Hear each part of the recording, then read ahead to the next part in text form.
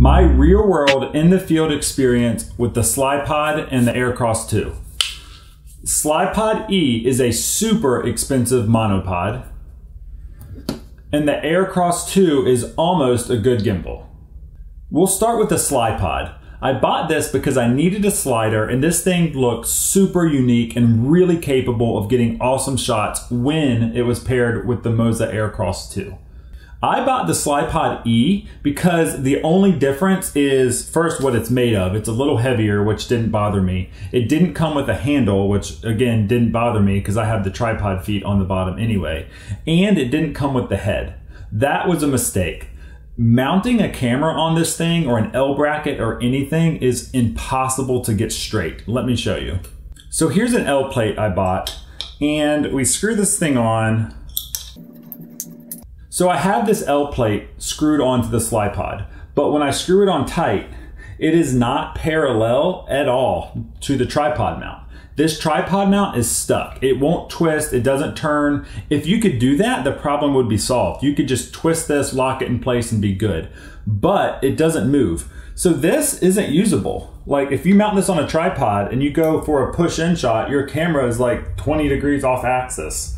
So you unscrew it a little bit, you try and balance it like that, but then you turn and your camera just falls over.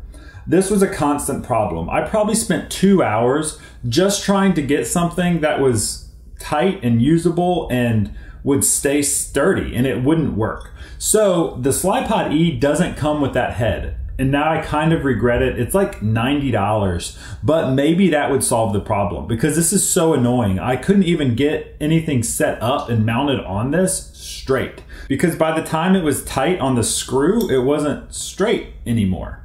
I didn't think that would be much of an issue once the Aircross 2 was mounted on top, but that created a whole new set of problems. While we're talking about just the Slypod, I will say it looked pretty cool on paper to be able to mount this on a tripod and just go back and forth and be able to swivel this around and get some really unique shots, especially automated repeatable shots.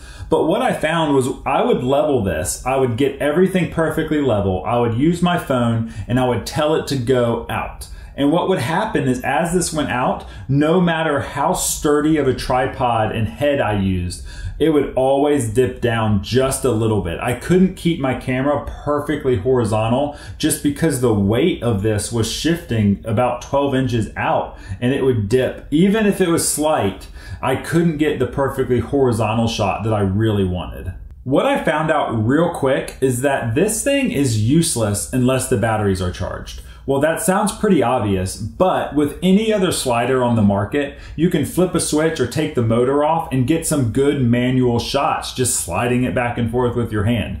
This thing doesn't do a thing without batteries. So after using just the Slypod for a few days without the Aircross 2 attached, I decided that I didn't want it, that I would send it back if the Aircross 2 wasn't on top of it. So I decided to put the Aircross 2 on top and see if anything got better. While I'm attaching these, I'll tell you about the app. I think that the Moza app is better than the Crane app for sure, but it's not as good as DJI's app. DJI seems to be a little bit more polished, a little bit more English, if that's not offensive. I don't know, is that offensive? You can just tell that Moza English is not their first language, especially in the manual, but even in the app itself. But anyways, this thing's connected now. I thought this would solve most of my problems of not being able to line things up straight. I thought that I would be able to do some more unique things. If you watch the promo videos, and even if you read reviews, you see what this should be capable of. You see on paper that it all connects, it works together, it should be awesome. But what I haven't seen was people actually using it in the field. Not doing reviews, not talking about it, but actually using it. So I decided I'm actually gonna use this thing. I'm gonna try it out. And after about a week, I decided this thing is useless and I'm sending it all back. And I'm gonna tell you why. First off, if you read the website, it says the safe payload is like 9 pounds, which pretty much the gimbal plus any camera is gonna be more than 9 pounds. It says the maximum is like 22 pounds, I believe, but the safe load is only 9, which I don't really understand. Like, is 22 pounds not safe? I'm not really sure what that means.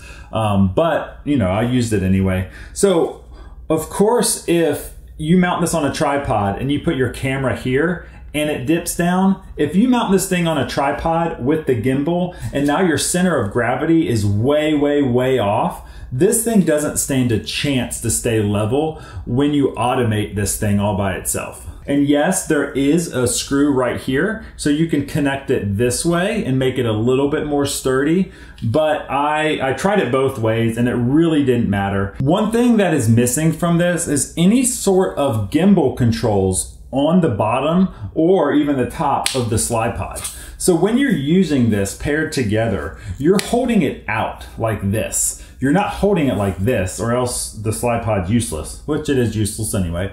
But you're not holding it like this. You have no controls when you've got it out like this. If there was a joystick right here, I would be able to do a lot more with this. I would be able to push in, pull out, extend, whatever, and control the camera with the joystick. But there's no controls for the gimbal on the Slypod.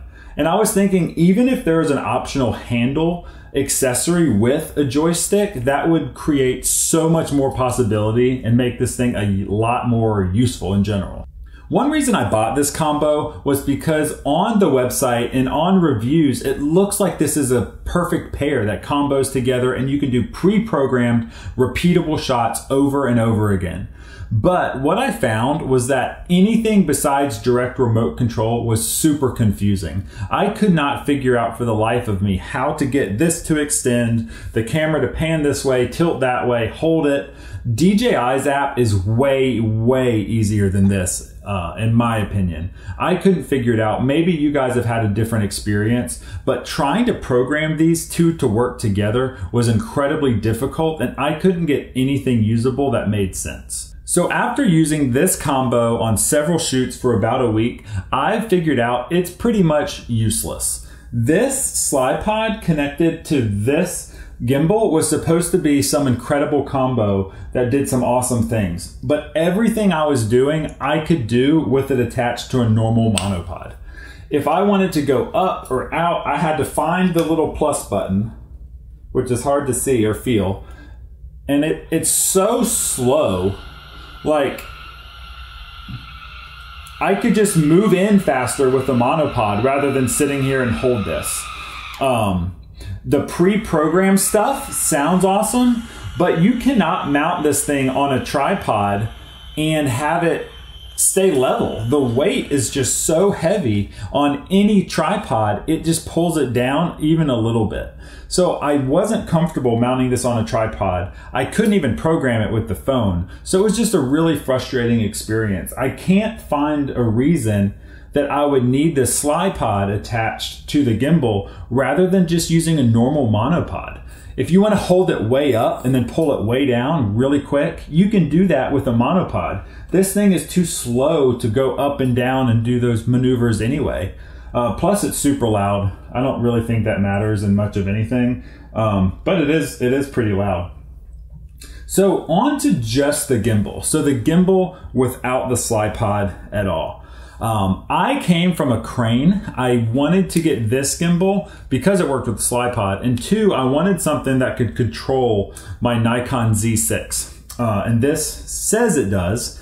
And after about an hour, I did figure out how to connect it, and that was basically my fault. I didn't have the right cable selected. I was using the right cable, but I had the wrong cable selected in the gimbal, so that is my fault. But one thing that was frustrating was I was trying out the different options, and it takes a while for these two to pair. So even if you have the right one, it takes a little bit for it to connect. So I didn't think it was the right one because it wasn't connecting. But anyways, once I got them connected, it works fairly well.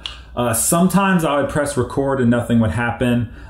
Every time I pressed record, it took probably 3 seconds to start recording, which doesn't seem like a big deal, but I was shooting an event and a kid started to do something super cute. So I pressed record and it took 3 seconds. And in the world of kids, 3 seconds is a long time. So by the time the gimbal and the camera communicated and the camera started recording, the kid was done doing something cute.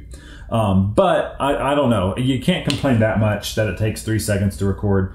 Another, I guess, complaint or maybe feature request is that you can't program any of these buttons or wheels to do anything on the camera itself. Like, I wish I could press and hold this trigger to get the camera to turn on auto ISO, or I could focus the camera with the wheel without the crazy follow focus thing on the front. I wish the buttons could program the camera. That's wishful thinking. I wish the record button would record quicker. My biggest complaint with this gimbal is that when you are doing a pan follow and you press the joystick down, it cancels the pan follow, which I have no idea why. So I'm coming around a corner and I want to look up. It stops panning. It's crazy. So I turn, press up, it stops panning. It's not panning as long as I'm holding the joystick. But when I let go, it'll pan again. This is super annoying. DJI does it. The cranes do it. And I'm saying the cranes because I can't say the Z word right. Zhiyun, Zhiyun, Zhiyun, I don't know. Anyways, every gimbal I've ever owned, you can use the joystick while panning. This, I don't know, it doesn't work. So that's super frustrating. I would be coming around the corner and I'd want to look down, but you can't with the joystick. So of course you say, well, turn tilt follow on. That's fine, like, you know, if you can get that right. But a lot of the times I'll be coming from up here and I'll want to come down and tilt, or come down and look up. So you really need to use the joystick, and you can't. It's impossible. I can't figure it out. I'm talking to Moza right now. They don't understand my question. They told me to send them a video, so I'm going to do that. So we'll see.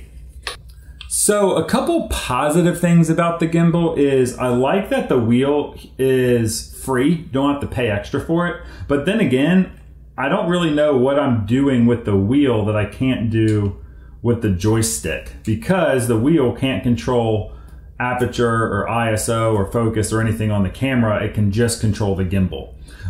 So I like the wheel, but I don't really know why. It's pretty. I also like that when you can figure out how to program the gimbal or the Slypod with your phone, when you turn your phone off, the gimbal resumes whatever it's doing. I've worked with several other gimbals that when you turn the phone off or even navigate out of that app, the gimbal quits. It forgets what it's doing.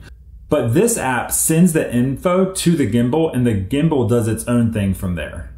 I also like that the firmware updates are easy and done with the app, and you don't have to plug it into your computer and download bin files and all of that. So the update process is pretty awesome.